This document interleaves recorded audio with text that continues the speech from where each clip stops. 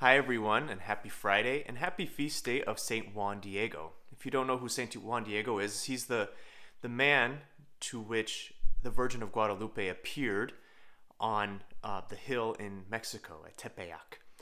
And the story goes that the image of her showed up on his tilma, or kind of his garment, his poncho, and that is where the image of Our Lady of Guadalupe comes from. It's still on a tilma in Mexico City today. So I thought I'd wear my poncho today with Mary's image on it as well. You know, during that time in Mexico, it was a really difficult time for the church. They were trying to evangelize with the native people there, and it was very difficult. Everything that they tried, they took as a lie. Their religion or their pagan gods were strong for them, and they didn't like anybody telling them anything different. But they were also suffering. It was a suffering people at that time.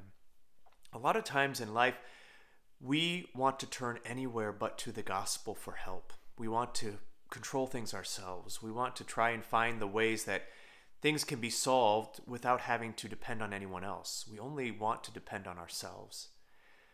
But the message of the Bible, the message of Jesus is always opposite to that. And it's funny because really he wants to take everything on himself for us, yet it's difficult for us to trust in that. Today in our first reading from the prophet Isaiah, the prophet tells us, if you would just hearken to my commands, your wealth would overflow. Your descendants would be like sand, being numerous as grains of sand on a beach.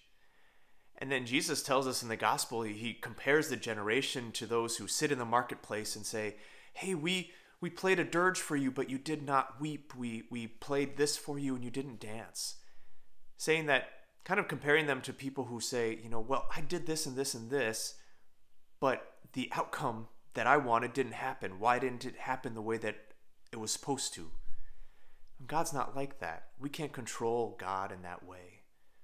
The only thing that we have to our recourse is simply to pray and to put our hopes in Him. And it doesn't mean that we are totally, inactive bystanders, but we search for His will for us. We search, and we have the church for guidance as well in that way. We have the scriptures for guidance as well. This is St. Juan Diego's great feat, is that he was eventually obedient to the Virgin of Guadalupe to show the tilma to the bishop at that time.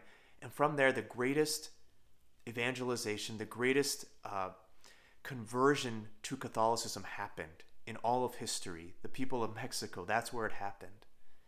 So we ask today for the intercession of St. Juan Diego to be obedient to the Word of God, to be obedient to God Himself, and to stop searching anywhere else but Him for help, and that we might fully surrender to His will for us in our lives.